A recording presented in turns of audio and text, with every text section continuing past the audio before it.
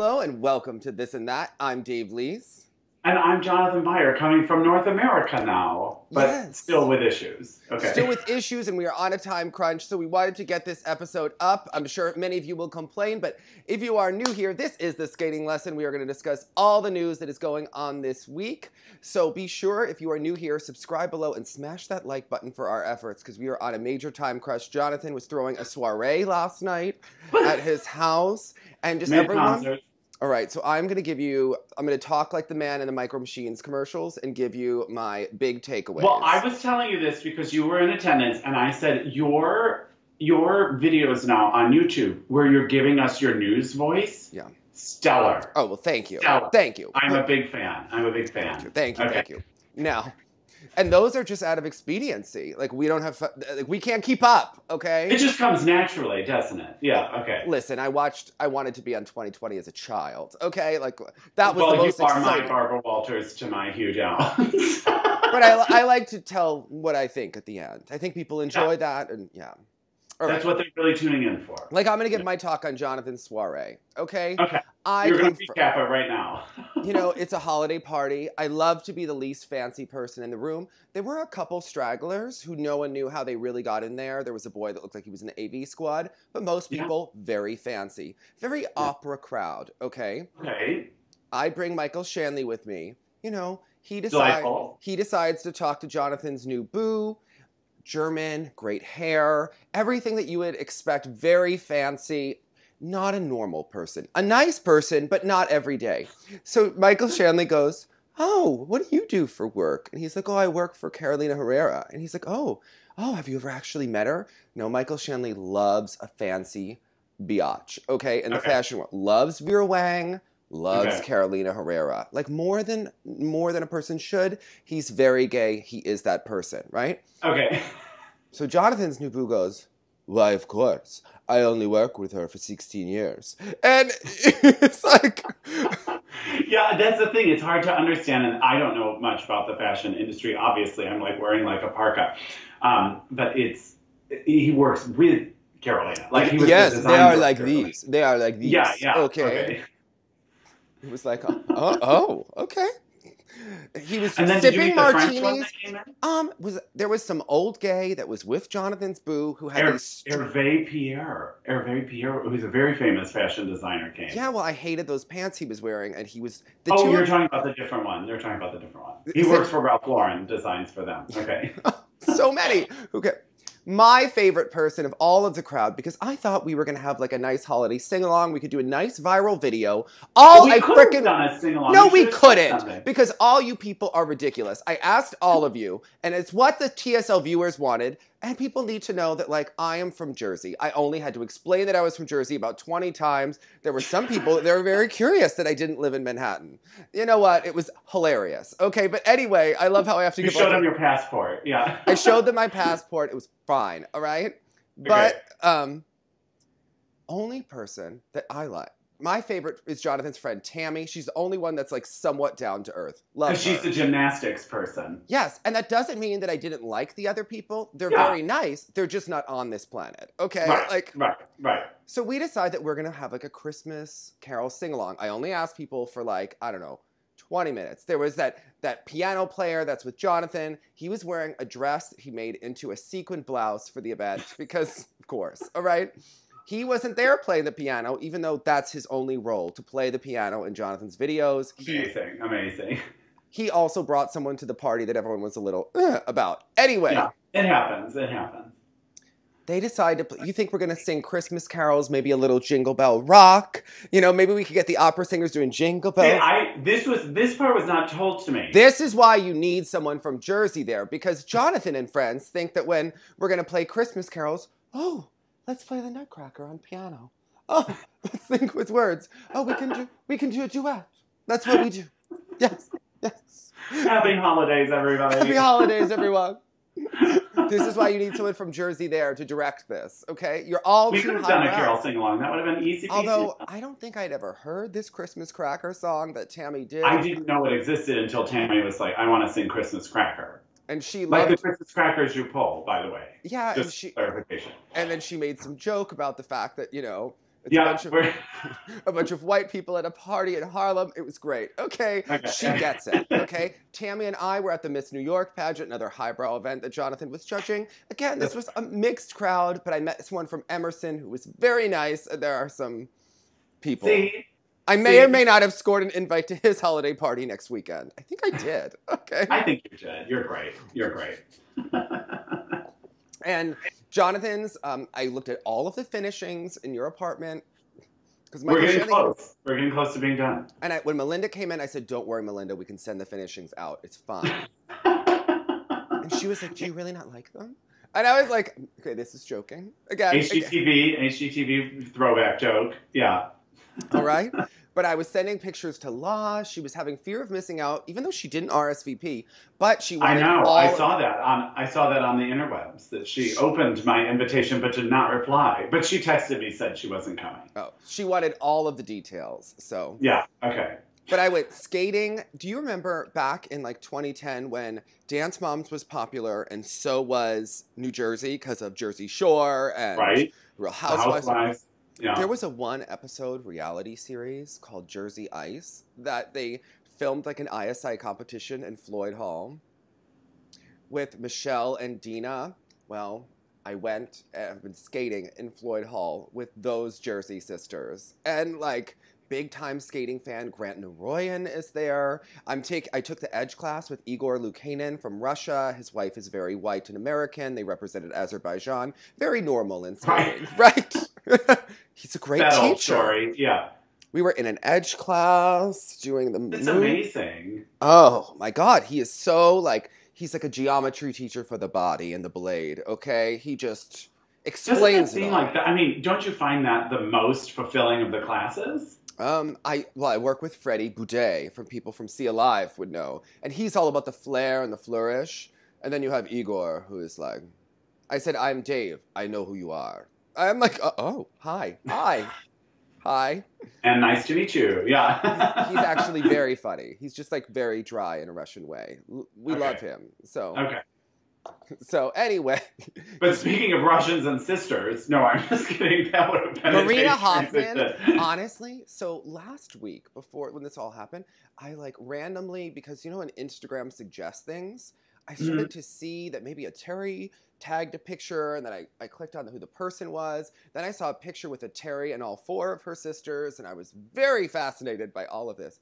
And it keeps reminding me of that movie, Hannah and Her Sisters. Can we even make that joke? Woody Allen's been canceled a long time ago, right? He's the only person that's not really... It's that line of, are we still allowed to talk about the movies? Yeah.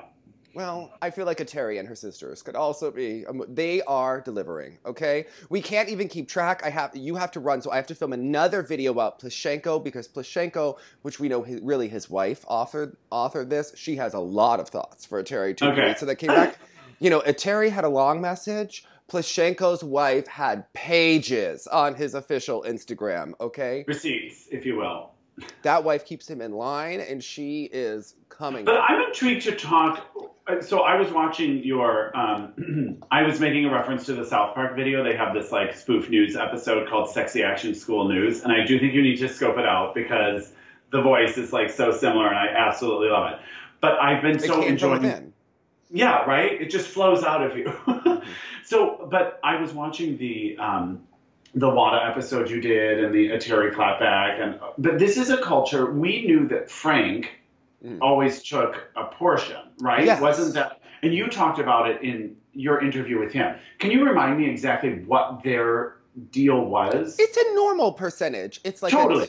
It's like a 10%, maybe a 20, maybe a 50. But that's always been suspected to have something that was going to do with Michelle's split with Frank, but no one ever talks about it. You know, in the old Queens, you know, we do not talk about money. That's very garish. You know, of course. Right. The Russians, like, you know, they get funding from the Federation, but when you get funding from the Federation, the coach also gets a percentage, and there are different deals, like, because the coaches are also paid by the Federation, whether or not Eteri has to give some of her portion to the Federation, you know, like, every coach has different arrangements. She is at the highest status of Mother Russia, okay? Like, well, she should be. I mean, she's delivering the highest results. But my question is... so this is, like, we're dealing with narcissists and egos here. So we have Eteri's ego, Tarasova's ego, Plushenko's ego. Amazing. Okay. Yeah, like all of these players. But so my question is, does the system in Russia, do those Sambo 70 girls, are they paying Eteri and that team in the same way Frank was paid, or the federation covers? She gets 40%. 40%. No, she gets 40% of what they're earning. But my question is on top of that. No, they don't pay her an hourly because the Russian Federation covers that.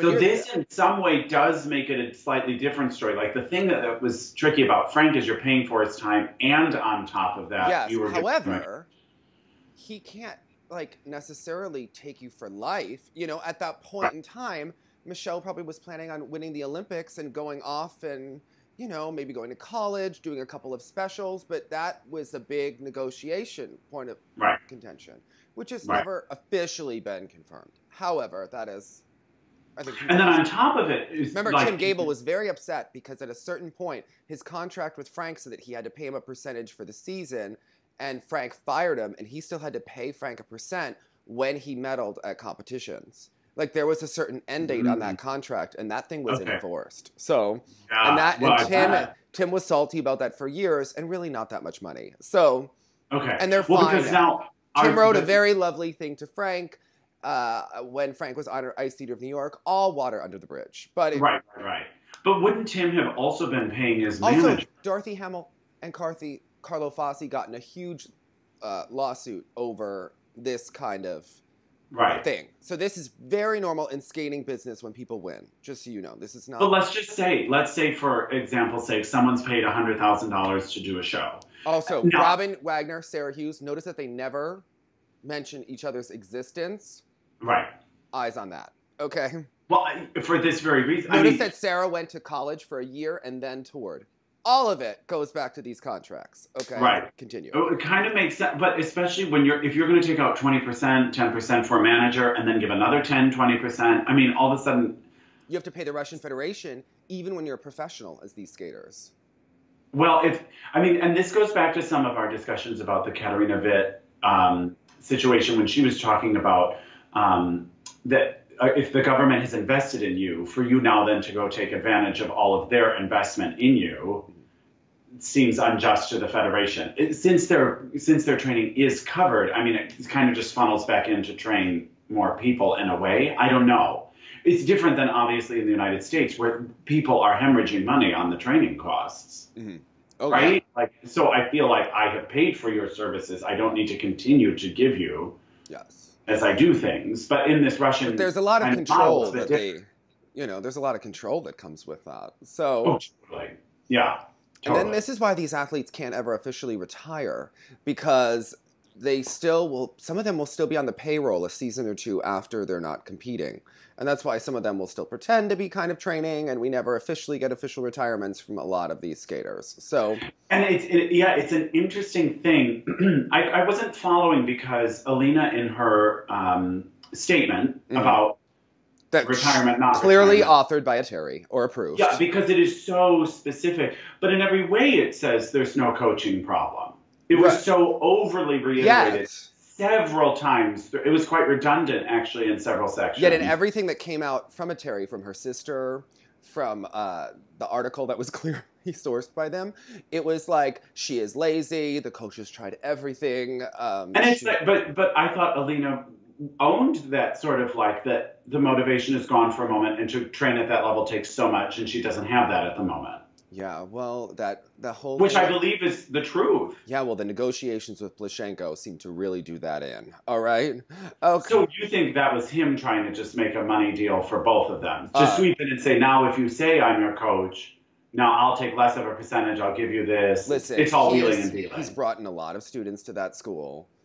They haven't really panned out, but remember, he kind of is with Sotnikova, and Sotnikova has the same agent as Plushenko with Ari Zakarian, but then his wife is also an agent, so they put the shows together. She also is with Edvin Martin, that violinist that's always playing when Plushenko was around, that was on Eurovision. So, and his wife is very powerful, so... and remember, he has the Kings on Ice show, and Alina might be appearing in Kings. I mean, all of this stuff has clearly been in the works for months. Okay, that's why when we have been saying that she is retiring, one, we have eyes. Her triple loop combination has been going. They said, like, you could see the technique going even from last year. And it's clear that Eteri decided to put it into her and make her win the Worlds. And it happened. And it's so funny how quickly we forget all this stuff. And I always think that when we talk about Gracie's world experience in Boston, where it was as if she was having a dream season and one thing blipped at the World Championships. It was like, okay, yes, Alina won that World Championship, but it was a huge accomplishment because it was a tough season. Like, it should be noted, like, she made that monumental effort to win that. And it was amazing. But that would have been a nice time to exit so she could end on a high. You know what I mean? We've been talking about this offline even since last season when we thought she would retire, because it was clear last year that her technique wasn't going to improve. She was not going to get these consistent quads. It would have had to happen earlier. It was at a time where you have to rev up, she was finding it difficult to maintain. Yeah. And it was clear last year that the technique was going and the consistency was going. So I think that, and it goes back to her coaching, goes back to the way that they teach this technique. And Elena Wojciechowska wrote, look, they don't adjust the technique because they don't have to. They don't have to. They adjust the skater, not the technique. Yeah, they have another one coming in, honey. And they'll work on that one and get the quads, but they're not going to worry. They can put you into the shows, get that 40%. You're a champion, and we got another one. And it's brilliant. Look, those Louis Vuitton jackets do not pay for themselves. Danny G, well appointed himself, has that Louis Vuitton scarf. But they've done an incredible job more than any other camp. They have a total brand. Yeah. I mean, you know all this from all your work and like social media and like marketing and branding and all this sort of stuff. I mean, they've done it. Yeah. It's a complete package. And she's become, her success and victory has become almost like a part of Russian nationalism too. Yeah. She's like 100%. A symbol of that. That's why because you can rely on it. And then when Evgenia left and went to a non-Russian coach of all things, although I do think that if Evgenia went to Buyanova, that would have been amazing. But then we could have gotten the real show. But Eteri wasn't in the point yet. Like, there's clearly a pissing match between Eteri and Tarasova. Pretend to like each other in public, but you can tell that there's machinations there going on. Right. So that would be incredible. But Tarasova's got to get behind her girls, and I think she does a good job. Tarasova has to. You cannot speak badly about her. Although, until Instagram, that opened up. Although Tarasova still didn't say anything, but Plushenko did through the wife. Well, and that's when Tarasova knows what's up. Because you can't poke this bear. You know what I mean? Like, I was... but Plushenko is the champion. Like, there's the coach and there's the champion of Plushenko, who's also... I mean, they came guns blazing. When she called him not a real coach... I would say, but it doesn't need to be said, one would think. I mean, she's so clearly lashing out to something happening behind the scenes, and it was like, with the statement alone, with Alina's statement where, like, the Terry has been controlling that Instagram account from a long time. So, she's great at it. Skating likes to control the narrative. She's great at knowing when to drop her students doing different quad elements, everything. So... Yeah. Trust me, if Zagitova had a clean quad that was consistent, we would have seen it. Well, and you mentioned that, and I think that's, again, we talk about the harness, and it's like charming. We also saw Gracie do a quad Lutz in a harness. I mean, let's both girls figure out your loop, before we get there, the triple loop. Also, the WADA stuff is very interesting, because if you got to think about it, remember, and there were articles again about the meldonium that came out, I would imagine that Russia has found a new meldonium. I don't think that... I think what we have seen is that clearly this has not deterred... Well, WADA is so seemingly at points archaic and reactive and behind the times. They're behind the times. Yeah, it's a chemistry battle. Several steps ahead, yeah. If you're determined to keep winning, and if it's 2019 and you're deleting old entries from a database before you give it to WADA, and coming up with fake messages from someone that's in hiding in the U.S., incredible. Also, you clearly have not been deterred by any of this. So I imagine that the more and more we see quads, the more and more it goes to me, well, what are they taking now, Jonathan? Yes, they are great athletes. Also, they have not had any deterrence. Right? Or major injury when what they're doing is really inhuman at times. Yeah. I mean, come on. They're the only everyone is training. They're the only country that knows how to do this. Like, come on now, right? Like, you have to think about it logically. And people will flame that comment, and that's fine because. Well, but because let's talk about it. If it does mean just like, okay, these outrageous jumps at such an early age, well then, if we look to someone like Alyssa Liu, does it mean that we wonder there also, or we wonder less? Jonathan, but notice that she's not from that lineage. Notice she's not doing them nearly as well. Notice that she cannot get those rotations around. They are not. It is like an amateur playing against professionals. Okay, Also, why does the Russian team have a young doctor that's always with them at all of the competitions? That's right. That's always around the boards. Yeah, it's very interesting. Like. The fact that everyone knows who the doctor is, he's in photos with Eteri's students, like, it's amazing, right? Right. He's very attractive. He looks like, right? I like when you referred to in one of the videos, attractive Sergei and Sergei Vujudikov. Yeah. I couldn't remember his last name. It just... Okay. And people don't really know who he is yet, because that's one of the things is that, I'll also talk about it in the Plishenko video. They have a whole system. It's like the Karoli system on steroids. You know, Eteri has underling coaches and so anyway, these I mean, do you really think, and this is what I thought as all this was being posted and people were asking my opinion, it's one of those things, WADA can say whatever they want, but everything can be appealed, nothing could be enforced. Do you know what I mean? It could be this. It's going to be the OAR for some time, although this is getting more serious. You know, they aren't doing it to themselves. The whole thing with the deleting of entries to the deleting of entries through the database, it becomes a real problem because they're thumbing their nose at WADA. They're never going to have that information, right? And the thing is, it becomes like, are you really going to kick Russia out of the games completely? They have so much power, so much political power, so much.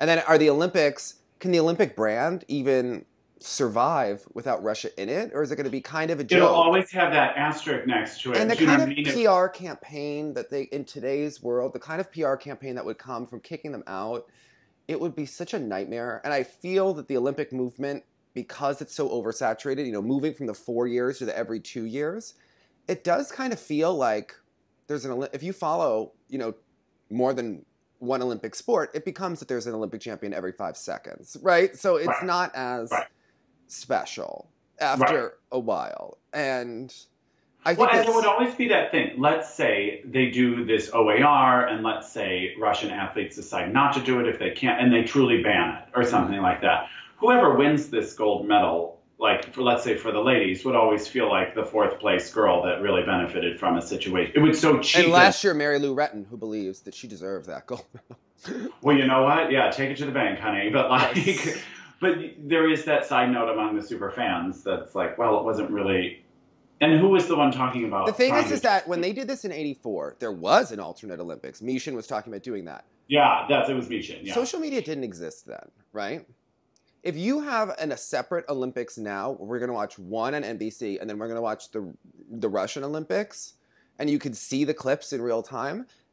That's devastating for the Olympics. That's going to look like a joke. Like, public opinion will probably turn unless they could really prosecute, and it doesn't seem the IOC has that kind of power to do that. Especially with the depth of their talent right now. Yes. With the depth of their talent, it's like all the best ones. Yeah. Do you know what I mean? Like, I would watch Russian nationals with the same intensity that I watch the Olympics. Guess who is commentating Russian nationals? Think about who has really kissed the ass of Russia all along, said Johnny. Only glowing things. No, it's not Johnny. No, even more glowing. Who is Eteri's biggest fan? Oh, Ted? Yes. No. Yes. Well, you know what? I mean, I can't fault Ted for that, because if your mission is to promote the Junior Grand Prix and all these junior events on the ISU, you've got to. That's the now remember, Canada hates Russia. The Canadians all think they're cheating. They all think they should be kicked out. But Ted has said nothing. I imagine Ted is very shocked by all of the WADA news and playing it right down the middle. These hardworking girls. I mean, I really need to know what Ted is like in real life. Is he always that I mean, it's a lot. It's a lot to take in. Very nice man. He's kind of like that uncle. I imagine. And doing good things for the sport, but yes, it is sort of like we just kind of turn a blind eye. I imagine he likes to decorate for holidays, right? I imagine he's really... No judgment here. Yes, I think so. I imagine Ted is a very festive man. Like, oh yes, so. I mean, it would be a totally different story actually if anyone was more competitive on that junior. Why I say it disappoints me because I like Plushenko's agent Ari Zakarian and Tatiana Flad covering it. It's like old friends. Ari Zakarian, such a mythic figure. He was in Champions on Ice in that duo. Right. With the acrobat, and then, you know, he was the other passenger with Oksana Bayul. I mean, there's something just fantastic about Ari commentating. It gives the Russian flavor. He's able to make jokes about Morozov and the wife, and like there's so much like undercurrents of shade, but not really. And now the super fans that are quite frankly tuning in for it. Yes, and now we're gonna have Ted. He understands none of the backstory of these people. We learn interesting nuggets when Tatiana Flad and Ari does it. Like I don't need Ted to over-commentate every. Jenny's roommate really doesn't like how he has to commentate every turn on a transition. He thinks that Ted has a nervous condition where he has to keep talking when the skating is going on. Fill the silence. Fill the silence. Okay. So. Well, I mean, it's pretty interesting. Actually, but he doesn't like to get too much in the nitty gritty. He started talking about under rotations at a point or close calls. And what I will say is like Jackie Wong talking about American under rotations. Like it has to. That's right. I'll tell you there's always a question mark now. Have you noticed that? Since he became part of the US. Allegedly under rotated. Yeah. But I mean, I actually liked when Chris was doing it for the senior event on the ISU because he was showing us what was popping up on the screen. Yeah. Okay, they are reviewing this in real time. Okay, they aren't calling Facts. They are like that's informative because again, there's nothing wrong with being a positive commentator, but when you make it seem like everyone was great, then I don't understand why there are such disparate. But is this a competitive sport or are we in kindergarten? That's what you have to realize. Someone's going to win. They're out to win, and so let's understand why this one is here and this one is here. Yeah. So. Yes, I mean those calls do that for you. I mean, if Tarasova could speak English better, I would like her to commentate Russian nationals. She could do it in every language. Okay. For passion alone, because it also, you know, when it's broadly nice, if Tarasova could commentate in English, Russian nationals, that would get like blockbuster ratings because people would be like, I'd pay to watch it. Imagine if they showed her in the booth on US TV. People would be like, who is this woman? What? She looks like what? Like, come on. Yeah. You know. Don't you think she should be a Christmas ornament on my tree? Yes. Well, a lot of them look like her, Jonathan. I was examining those ornaments last night, taking pictures. I have favorites. So, yeah. Yeah. I mean, I think there needs to be a Tatiana one. But it's clear there's this upheaval here. They're going to, between Tarasova and Plushenko and this Eteri camp, like, this is trouble. If I was the Federation, I'd be like, everybody calm it. Also, everybody step back. No. Keep going. They have Russian nationals. Get those ratings up. It's good for the sport. It's good for intrigue. Ratings blockbuster. Okay, keep fighting. I know. And now that we've got Elizabeth. Didn't you learn anything from Tanya and Nancy? The more you talk about it, the more people watch. The more people watch, the more we can fund for years to come. This is why skating is inherently wrong. Have all of the reality shows. Spinning Out on Netflix looks fabulous. January Jones. Is it out yet? Because we're going to watch it. January 1st, our New Year's present, okay? I'm going to bed early on New Year's so that I can get up early the next morning with my coffee and watch. And I already know that there are 1 million people that are TSL viewers, probably Tracy Brown, Desiree from Canada. They'll have watched it and be messaging me about it constantly. So you got to stay on it. You got to stay on it. So Amy Russell will be like, did you see Spitting Out yet? I don't want to spoil it for you, but did you see that scene where this one? I mean, come on.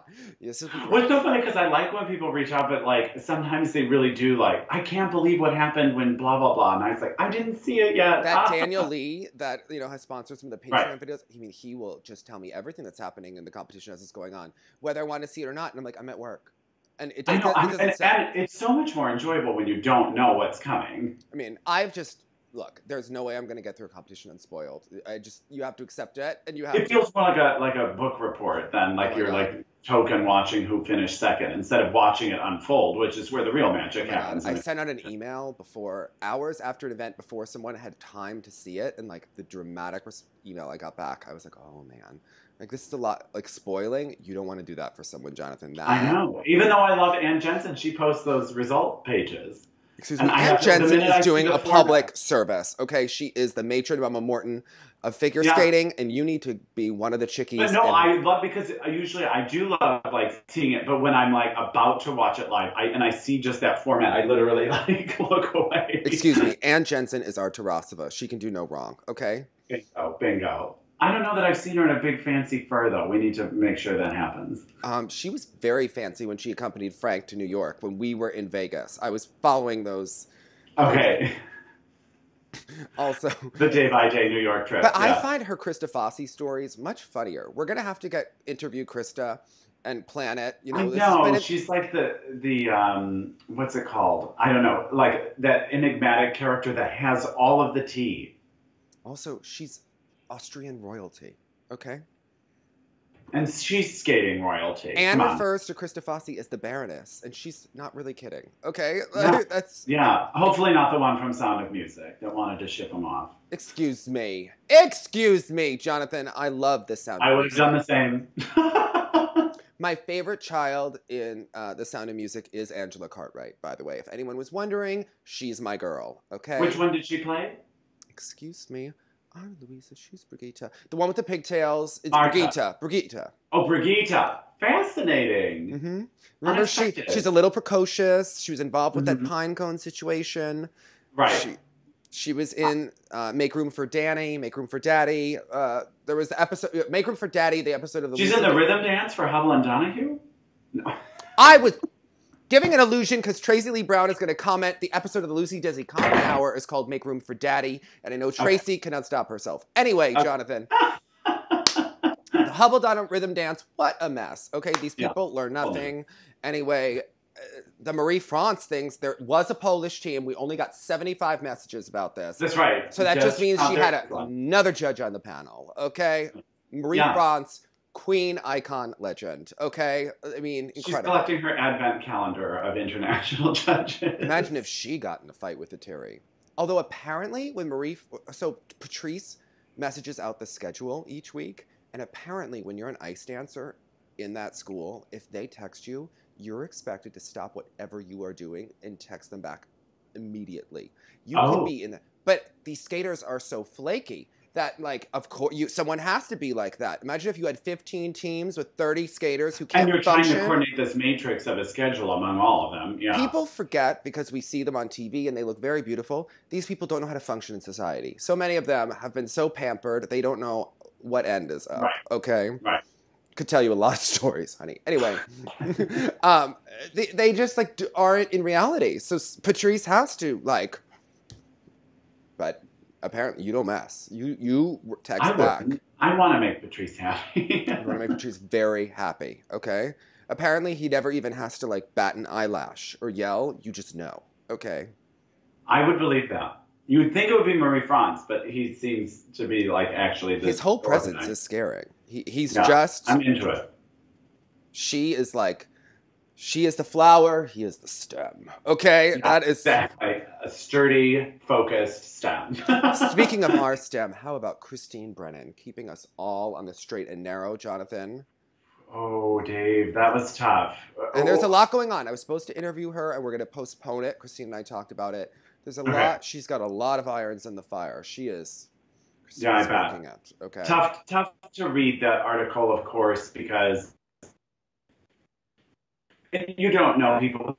They were on the show. They were a lovely interview. You know, I mean, obviously, I adore their skating, but that has nothing to do with anything that it sounds like is happening. So as it unfolds, yeah, it's tricky. Again, I talked to you, like, I was so confused by that pizza paragraph. So, I am a true crime aficionado. And I believe that. Shade. Anyway. No, investigative. I'm. Real Crime Profile. It's done by the FBI behavioral analyst and oh my God, London Yards, whatever. No, Scotland Yard's behavioral analyst. Scotland Yard. Yeah. So they always talk about when some detail is so strange, it's usually correct. And that was in an episode where they were talking about the show The Keepers and the whole thing that the police had shown a man that they claimed it was Sister Kathy's vagina that was like on the, and it was like, everyone's like, what? Pause, what? And they just kind of like keep going in the documentary. The pizza felt the same way for me. The pizza was like, what? However, such a weird detail. Yeah. It's so hard to like. So I believe that the facts, as they're reported, are the facts. But I do think that there's likely a whole bigger story here. Like just lots of details that we will find out in the coming. And context. I mean, context. And that's the thing. When you kind of read these articles. That doesn't excuse anything. But the article, they were very specific about only like things that they could corroborate, you know, especially with the pizza they have and to. things. They are so careful, yeah. But it was very confusing with the pizza for people, and there was a fourth person in the story that came out of nowhere, and people are like, who and what and why, and so this is clearly the beginning of a thing. Yes, and I think that there needs to be context. The story as it is printed. I think that we're going to learn a lot more in the coming weeks. There's some... And this falls under a safe sports situation because from Morgan specifically... So they can't go after Morgan in safe sport. You know, even though he trains in the United States at a U.S. rink, and there have always been stories that like Morgan was also giving like unofficial lessons to the victim, but I don't like you can't corroborate that, and obviously there's no paper trail. This is all a cash business.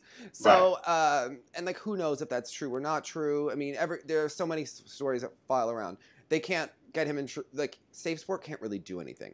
Now criminally, that is a different story if the police when they get brought involved. However, if, you know, allegedly, a million allegedlys here, although text messages were sent from his account, whatever. The coaches are the bigger story. And I believe that's why Christine focused on the coaches, is because Safe Sport could issue some sort of a disciplinary action there. And it just becomes a big thing.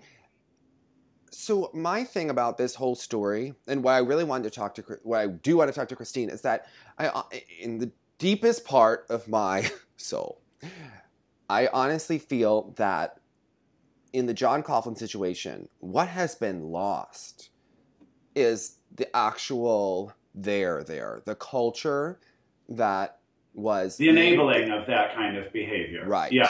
Not just that specific behavior in those moments. Yeah. I believe that was the thing that has been completely lost. It became all about grief, allegations, not having a day in it became so much about other things, but there never has been able to discuss. You cannot have allegations. You cannot even discuss what happened without a million comments that the man is dead, you know.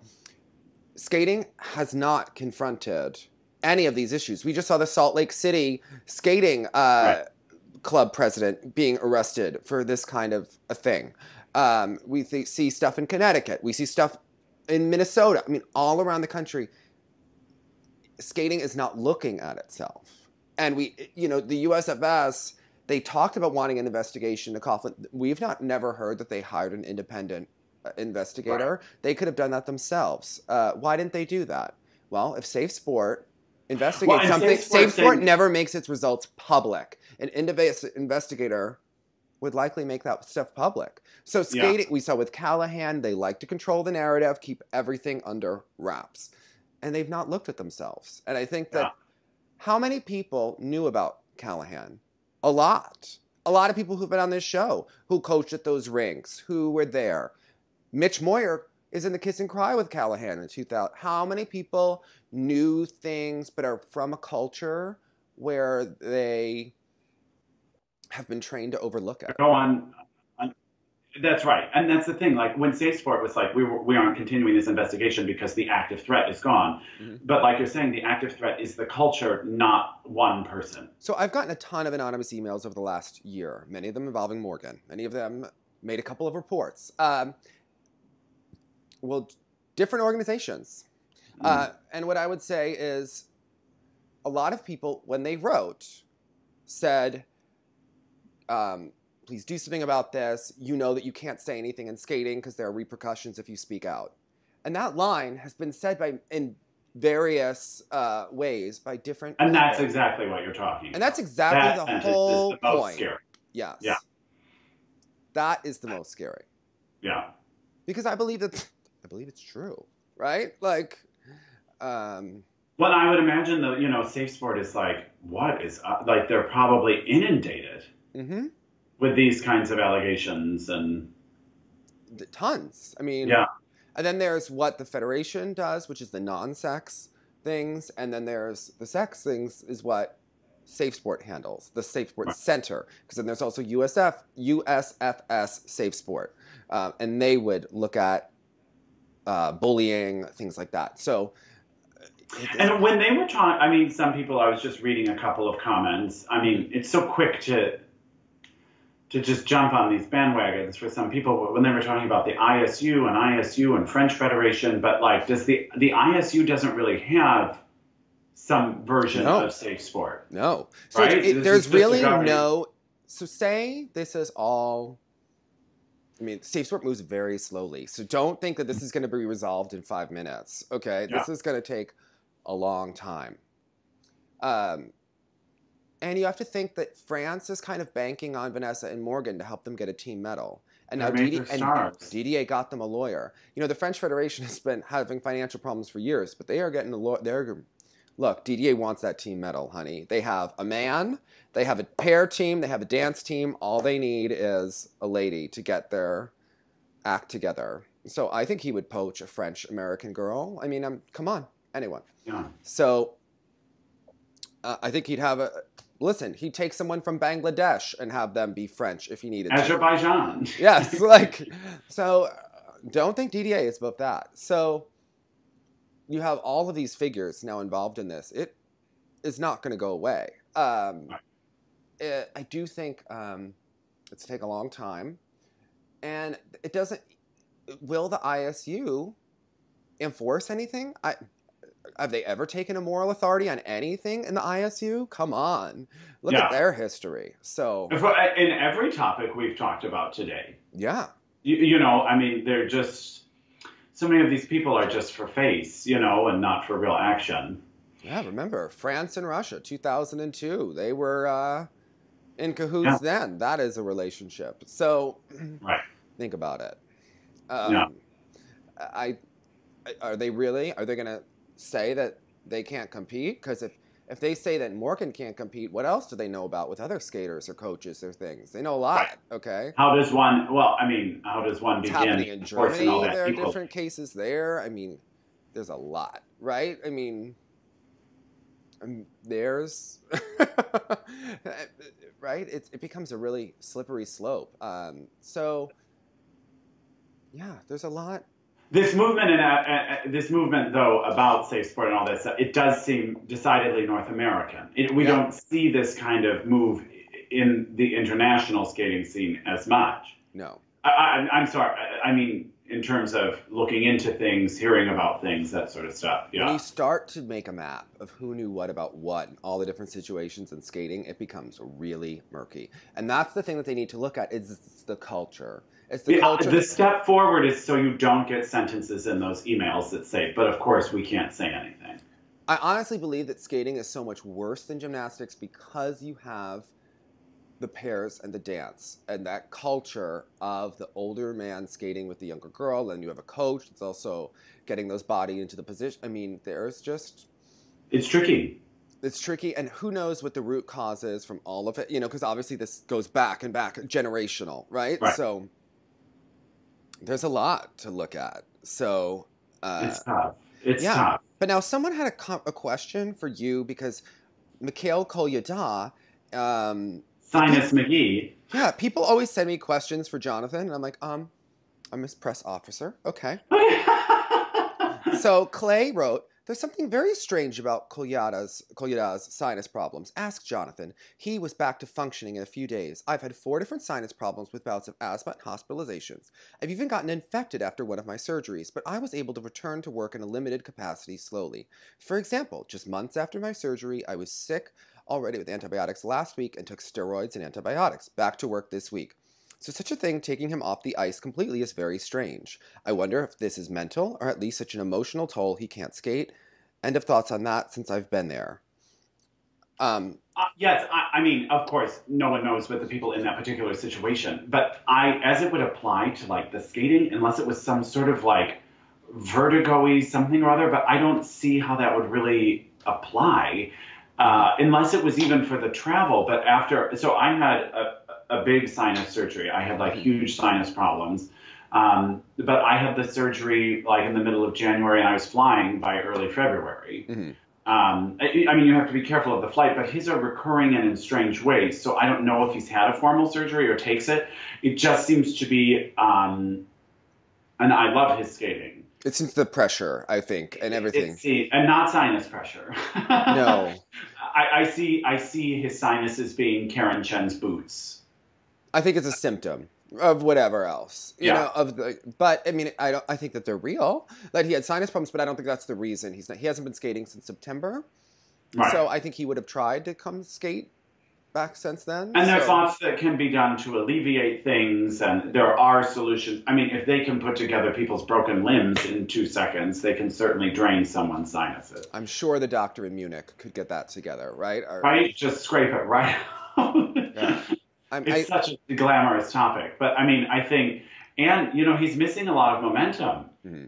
Like, these other two are really taking their moment. Listen, there's so much happening in Russia. Who even remembered that he wasn't even skating? We have Eteri and Plushenko. Between the characters, we have Summer looking so solid on those quad combos, and Aliev at least making the final, you know, even though obviously it didn't go well. And then there's always Voronov floating around. I mean, he has ground to make up. Then we have videos of Demisheva that are filmed, then they may be edited, and from her agent trying to ruin her. Now, I believe that because it seems like her agent was likely authoring a lot of those tweets when she was so sassy last year. Right. It's a vicious skating culture over there. Like there and everywhere. The quad triple was encouraging. Incredible. I'm intrigued if we see it at Nationals. Why not? What have we got to lose? Clearly, we're going to see it at Nationals. Clearly. Yeah. I really thought we were going to maybe see it in Zagreb. I know she put it on the practices. But... in the warm-up. She did it in the 6-minute warm-up. I think that was to prepare for Nationals. Now, the Russian, I think that the triple axel was to prepare for Nationals. But, you know, we're getting a lot of messages from Russians, Jonathan. Okay. It's coming. There is a conspiracy theory in Russia. Okay. That Eteri knew that Sherbakova's quad flip and Trusova's triple axel were not ready for prime time, and they put it in so they would miss, and that Kosternaya would win. And that Eteri has a deal with Lukernik and the Russian Federation to promote Kosternaya because the Western public loves her. That is what Russia thinks is going on. I think that they were trying to get the first pancake out early because Russian Nationals is the prime time. That makes much more sense to me. Yeah. Because, I mean, and this is... maybe it was maybe it was just an added bonus that she would... where for them, the Grand Prix final is just like a testing ground for their own management. They knew they were going to be 1, 2, and 3. Come on. Yeah, exactly. They were going to get the medal regardless. And it did seem too soon, and it did seem a little out of sync with their normal strategy, but it worked. Everybody got their medal. I think it was both, okay? You test out the other elements, this girl will win, get another title. Everyone's happy. Right. So. And again, Kosternaya is always going to have that edge up while she's got the triple axel in the short for now. And the skating skills, they're going to keep giving them to her. And it's clear the judges want to kind of promote that type of skating. Well, Trusova's crossovers are hard for Helen Keller to even ignore. Exactly. So, yeah, it's... lots of, I mean, come on. This is going to be the best Christmas present Russian Nationals, but it's like the day after Christmas now. It's a little bit late this year. What kind of Kwanzaa Boxing Day Nationals? Okay, yeah, what's going on with Russian Nationals? Usually it's right over Christmas, sometimes on Christmas Eve. Like, are we on some sort of Hebrew calendar that is shifting? Is this the day of the week thing or something? No, I don't know. Like, are we on a Hebrew calendar that is like moving around? Like, I don't... you know, you never know when Passover is going to be. Like, okay, that's correct for Mike. I don't. I don't know. But because I like my Russian nationals, you know, with eggnog, nice. A sprig of holly. Yes.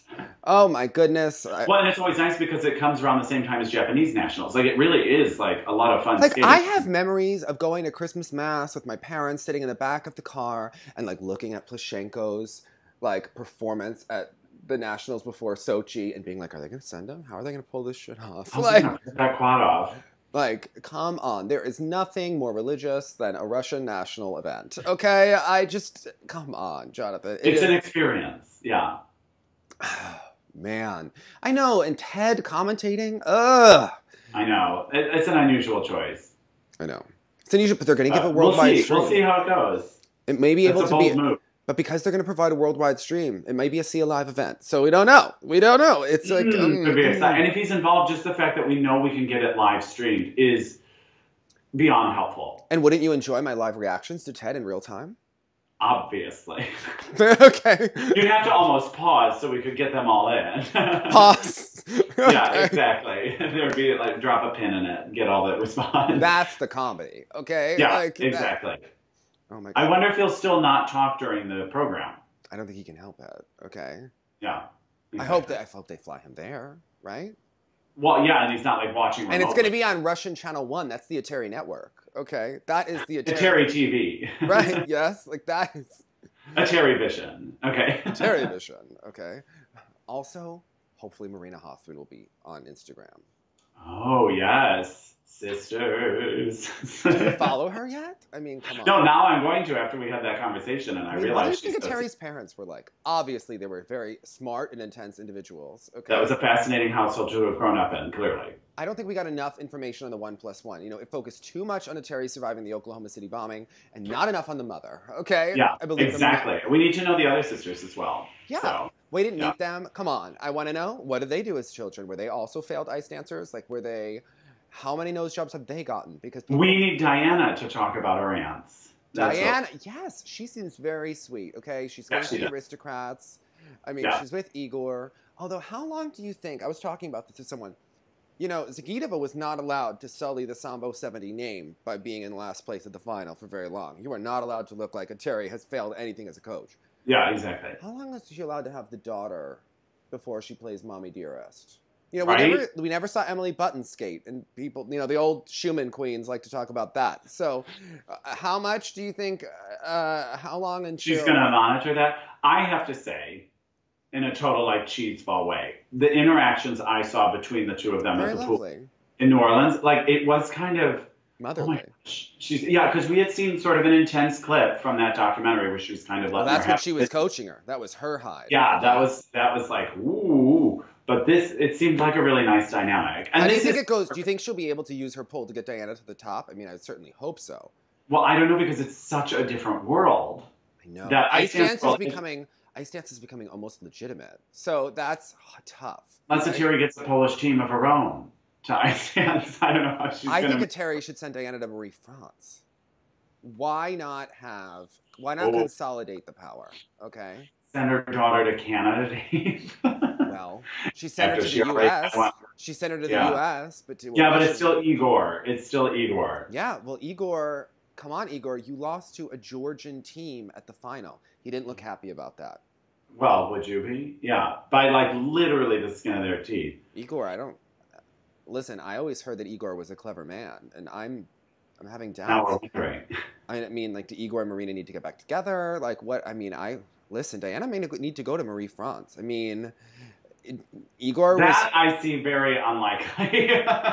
Who knows? Send her to Angelica before. Why not? Marie France and Eteri, they probably have a lot of intellectual interests that are very similar. Chess. They could go coat shopping together. Yeah. Chess, fashion. I mean, like, come on. Cheekbones. Yeah. I mean, I feel like they would have a lot in common, right? Yeah. Ice dance. Put them in a house. Film it. Yeah. Right? Come on. I would love to. It could be roomies at the next Olympics. I mean, Marie France would be like, I think Diana has a unique charisma for the sport. You know? Oh my Looks like she's having fun. Oh my God. Hubble and Donahue's parents. Imagine those text messages that would be going out. I mean, they love to comment, okay? If that person came, I mean, come on. What do you think is going on right now that You know, people have always said that ice dance, as long as the ranking stays the same, there is peace in the rink. When someone upends someone, all hell breaks loose. And it happens. It is happening now often, which I think is kind of fun, but yeah. And the British Federation, because, you know, the British, I was talking to someone, I'm not going to say that by name, I was talking to someone that was explaining, you know, there aren't many high-level skaters in Britain, but they do have an outsized number of ISU officials, so they'll always have the political pull. Notice how much Marie-France gives them the attention-grabbing, crowd-pleasing routines, and they just climb in the rankings. I mean, they're very fun, attractive team. They've got everything going for them. A lot of pizzazz. They're becoming a force, okay? Yeah. Just remember, all those ISU officials, forever in the UK. All those Brits, like it's the late 70s, early 80s all over again. Listen, I would not mess with the UK. Vanessa Riley will give you that 5. I was going to say, we need like a Vanessa Riley like emoji or something. Listen, for when you get really judgy about something. Instead of sending like Judge Judy gift, we can just send Vanessa Riley talking about Fideo's pants. I mean, Canada is passive aggressive. Britain will be sanctimonious and be like, we invented this, darling. We invented ice. They're aggressive. We invented the figures. We invented ice dance. What do you know? You know? Exactly. It's true. It's true. Listen, okay. Okay, I mean, come on. And now they're voguing. They're voguing. It's fabulous. We need Vanessa Riley back. How's she doing? You know, anyone know? Someone drop her a line. Apparently, Sonia Bianchetti was in the front row at Italian National. I love that she always goes and attends these events and let us know that she had a wonderful time at the championship, talking with old friends. Receives her public. Yeah, exactly. She should, okay? I mean, I love her. The Queen. Yeah, now's that time we get to catch up on all those nationals. I'm excited. I know, and it seems, look, Marie-France was beating Julien again at Spanish Nationals after the rhythm dance that Olivia Smart, the Greece program. That is a good rhythm dance. That dance works for them. 5-point lead over Sara Hurtado. Not nothing. I know. I love Sara. I wish that she was still with Marie-France. I would have gladly gotten rid of Adria instead of her. She's the star, but... Yeah, but she clearly needed to do a thing. She needed to do a thing. So, and oh my God. And did you see, like, Jim's student was making comments about the Morgan Tsipras situation, about, like, oh my God, you know, Jim was having heart palpitations. And if history has taught us anything, it's tread lightly. Those comments will be remembered, whatever they are. Yeah. Mm-hmm. Yes. Mm-hmm. We have take that second to think about it. Think it through. Listen, Eteri's comments, come on. There are translations immediately, okay? Yeah, it just reminded me of those like moments in college where I'm thankful I didn't have social media, where like you could have sent something and then in the morning you're like, thank God I didn't. Restraint of tongue and pen. Like exactly. Time to do some journaling and don't post it publicly. Oh my goodness. I mean, that's why we're kind of glad they did, because it's literally playing out in front of us in Russian social media. Oh my goodness. Like, but meanwhile, do you know that Tarasova loves a Christmas tree too, Jonathan? Yeah, we're basically twins. She loves her ornaments. She loves decorating. She was above the fray yesterday just posting about her Christmas tree.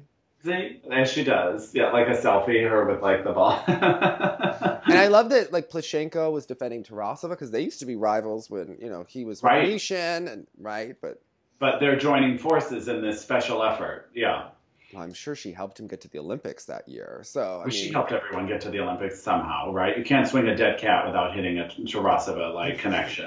Come on. I mean, we love her. Okay. Yeah, exactly. Apparently she like sometimes shows up at the Whole Foods in New Jersey, you know, because sometimes she comes to the Ice House. I mean, could you imagine just being at the salad bar next to her? She's like...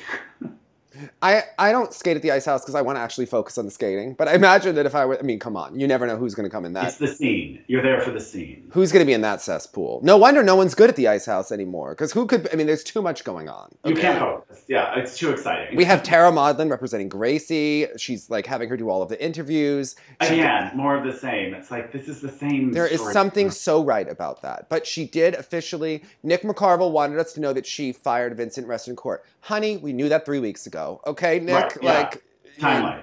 Hot off the press. He really is the Ryan Seacrest of skating. He really is. You know, it's... Love her.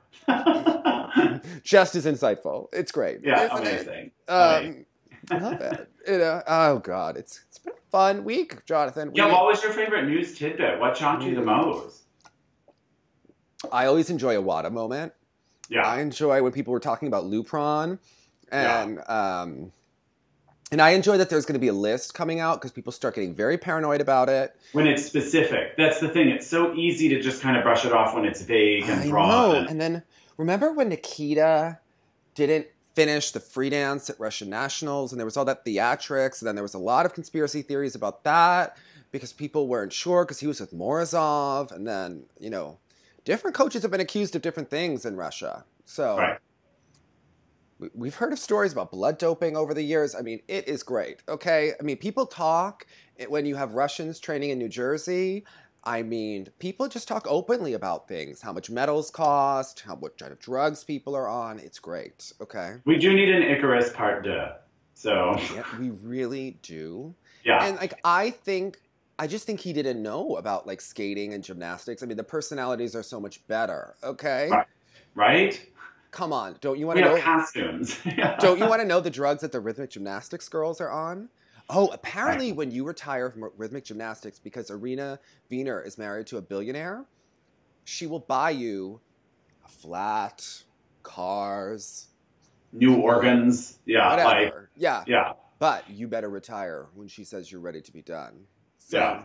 And enjoy your parting gifts. How long do you think Eteri will coach for? Because I think eventually she'll have, you know, Danny will just be doing her dirty work, right? Well, and I would think, you know, for as much intensity as she requires and she brings, that has to be exhausting also.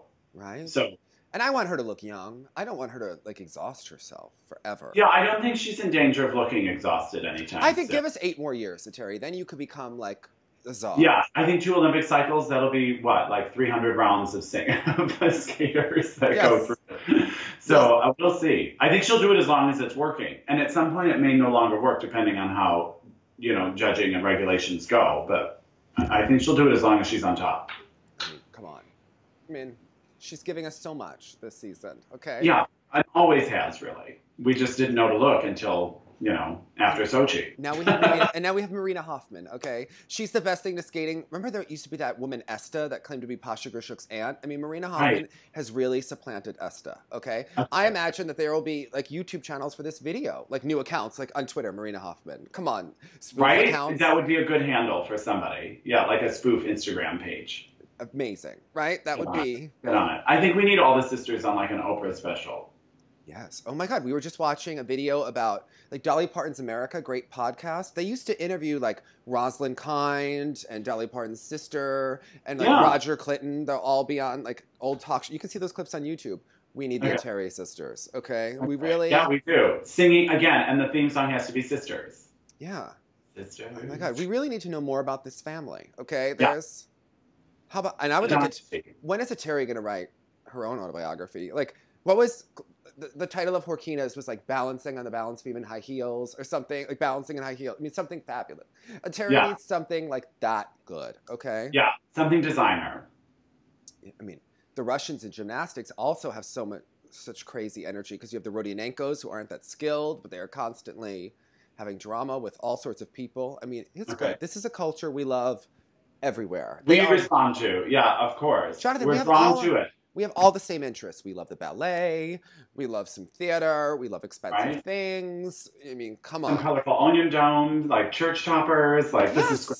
Yeah. This is our country, okay? Right. We all watched Catherine the Great, the miniseries. It was wonderful. Love Helen Mirren. Yeah. I'm sure you love caviar, right? Certainly, your friends did last night. I mean, that would have been a nice little spread. Yeah, it was a caviar crowd. I was the one that cut that Yule log. I wasn't sure if it was there for decoration, but, you know. No, you were supposed to. It was kind of good, right? It was kind of good. You know, I cut that. I was like, you know what? I can't say I knew what one was until last night, but we had one. We had one, you know. It's great. Happy holidays. Also, I mean, if we're going to talk about the other nationals going on, I would say that we could do a little video later on in the week, but Jason Brown. Jason Brown had a rough, short program in Zagreb, but he was the king of Zagreb. And Tuktamisheva, queen of Zagreb, and Kana Leduc came back to win it over Tara and Danny. But Alexa and Chris did not go to Zagreb, so... Probably smart. Yeah, I think they're regrouping, so... Lots happening in this world. I mean, the nationals are really... We're about to enter a really fun time. My favorite time of the year. I have to say. It is the most wonderful time of the year, isn't it, Dave? Oh my goodness. And like, who knows if Japan will have new technology? You know, they have, last year we got the height, and then I'm always cute. Like, people are always measuring jumps in centimeters on Instagram, and they always like Reddit, whatever. I mean, the fans are next level. I mean, well, yeah, and I just think of Sandra. Even when she was talking about that score box, she's like, "Doesn't that take you out of the moment if you're like preoccupied?" The score box is always wrong. Do you ever notice that when something is going to get negative GOE, it usually shows positive? So it's completely, it's not really worth shit. Okay. Yeah, exactly. And it keeps fluctuating so much after. So when you think someone's just pushed someone out, then it turns out that they haven't. And like, that's when Chris was helpful, because he was explaining why this score is about to plummet or skyrocket. So Sandra's really right about everything. Remember, Morgan was supposed to be on her show, then he wasn't. I mean, come on. Like, it's all very... The woman knows things, yeah. The woman is smart. Very intuitive. Okay. Yeah. And then, let's see. Sandra knows best. She really does. She gets skating, okay? She understands. Yeah. There's like a Sandra Oh spoof in here somewhere, like Sandra knows. I don't know. We'll work on it. How do you know Sandra Oh? You don't watch Grey's Anatomy, okay? Anyway. I know that she's a person. Wasn't she in Under the Tuscan Sun? Yes. Okay. Anyway, I keep getting more and more of those videos digitized, so there'll be more, because... You're getting some really excellent ones right now. You're right in the thick of like a really good era. Yeah. The 95 Riders Ladies Championship. Nancy Fluff. Oof. It's the Nancy interview. Yeah. Listen, Jonathan, when she said that there was no motivation because if you're first or last, you get paid basically the same. That's true. Yeah. Nancy wasn't wrong. It's like someone and Scott acted like he was God and offended. He loved to be sanctimonious. He would do great in Russia. Remember, he doesn't like Sonia Bianchetti. His book made that very clear. That first book, Scott's first book, remember, highlighted it. I went before that interview. You're talking about landed it. Yes, that's the landing it. Right? Yeah, not this 8 rules of him pretending to be all pious and shit. No, we want the one where he is like bad mouthing, settling scores, talking about Debbie Thomas, Dorothy Hamill, Nancy, not liking how much people charge for professional fees. I mean, that ego in that book is crazy. He hated that Scott Kramer. I was like, oh, I need to see Scott Kramer skating. They had issues when he was with the Bossies. He thought that they favored Scott Kramer over him. I mean, that book is really like... dripping in, the real feelings going on there. The real feelings. I mean, he was at the height. Everyone had to call him Skate God in the back. Not narcissistic at all. Love Scott. No. I think that's totally normal. That's totally normal. Totally normal, right? Like, he was mad at Dick Button, basically saying he was robbed at the World Pro, that he was trying to prop up Robin Cousins over him, and like manipulate. I mean, that is the book of the all need time. For that validation, like that. Well, he's very diminutive, Jonathan. Okay. Well, yes, correct. So is Napoleon. I'm just saying. That is the greatest book. One might say there's a bit of a complex going on. When he talked about Evie Scottfold, I mean, oh my goodness. That was... But really, we just were here for Mary. We always want Mary Scottfold stories over Evie. No, I like both of the Scottfolds. Okay. And I want to know about Anne, who is married to Mark Militano, who was Sandra's ex-boyfriend. And they had some breakup in the snow at the Olympics. I mean, come on. He was writing music. This is all magical. This is all Hallmark Channel. And then he was writing music. He wrote those Nancy short program songs. I mean, it's all great. All within that same circle. Oh my God. And his new wife messaged me, and she was like, oh, we love the show. Yes, thank you for posting that music. Also, there's a Nancy program that I posted. America the Golden Dream. Now, she won silver, so I thought that was a strange choice. I know. Why invite it? Yeah. But it's Nancy skating to horrible music. And then they have voiceovers of great speeches in American history as Nancy's doing her camel spin, her layback. Jonathan. All of her signature moves. I'm having Freddie teach signature speeches. Yeah. To signature speeches. So... a lot going on. When are you coming skating with us, Jonathan? People want to see you. I know, but now you're intimidating me. I feel like I have to get like I have got to like dust off my skills before you. No. Yes, I do. Yes, there are 2 edge classes on group lessons in Montclair. There's one. Like I need to work back up to taking an edge class. No, there's a more beginner class, Jonathan. You could come to Jersey. I know you'll need your passport. Okay, you know what? Anyway, I have GSA pre-check, global entry. It'll be fine. It'll be fine. You come to Montclair. Everyone will know who you are. They'll be very excited to see you. Because, you know, in a rink, it goes through wildfire. Everyone finds a reason to come say hello. Okay. Amazing, amazing. Which I like. That happened when I was skating at Chelsea Piers earlier this year. Right. Okay. So you come over. You will feel like such a star, right? Okay. Fame at last. Okay. Wear something that makes you look slim, you know, the whole deal. All right. Ludwig can pick out the outfit, you know. Yeah. Maybe he can do your hair. I want to know how long he spends on his. Anyway, the whole thing is going on. Anyway, when you are there, there's a beginner class before, and then we could take the other class together. So. Okay. All right. It's good motivation. It's good motivation. Yes, we can come skating. Oh my God. It'll be a whole thing. It'll be lovely. Listen, you need to know the characters of skating. I mean, I know. I need to get to know the Jersey scene. It does seem. Come on, then you could go deep with characters. Then you could go to the Palisades Mall and you could skate with Freddie Boudet. I mean, come on. Right.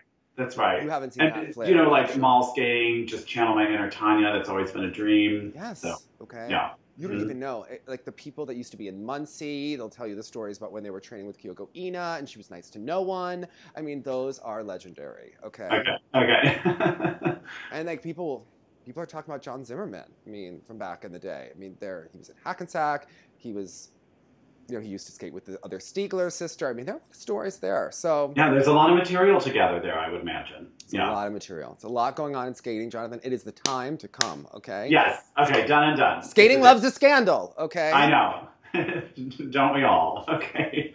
There's 17 in every rank, you know? That's right. If Christine Brennan actually followed skating, imagine like what she could know, right? I mean, it would be incredible. So at every turn, it's a bit upsetting, but no, but I will come skating with you. I mean, Phil Hirsch, I don't even think he could go on like a bike ride anymore, because how is he going to keep track of it all? It's true. There's much to keep up with. I follow Phil Hirsch, and like, so you had a friend that's from Emerson who's a conductor, right? And I was like, You know Nick Hirsch? He's very up and coming in the conducting world. He's like, I don't think I know him rep, but I'm sure I'll find him. Well, he does more pops concerts, and he's out of Baltimore, I think. So it's like a different scene, I think. Would he not get invited to the party? Is he not like? No, he could be invited to the party, but it's like that. Those kinds of like organizations just are different, like pops organizations and stuff. He does like movie scores and like. Oh. So like the Mary Scotbold things. Yeah, I think it's a little above that. No, because Nancy loved to skate to the Boston Pops Orchestra. Remember? Well, there you go. In the same way, the Boston Pops people are different than the VSO. Oh my God, could he please do a tribute to Nancy Kerrigan? I mean, come on, his father's the Olympic sports reporter. Come on. We need Nick Hirsch. Okay. Yeah. Yeah. Very fascinating. I was explaining to your friend all about who Phil Hirsch is and what a legend and how he's kind of like our uncle from afar that comes to Thanksgiving. I mean, right. Come on. We're going to get them to come around, all these people. They'll get there. Listen. I was like, when Phil Hirsch found out that Jonathan was an opera singer, I mean, you don't even know, honey. It was like... we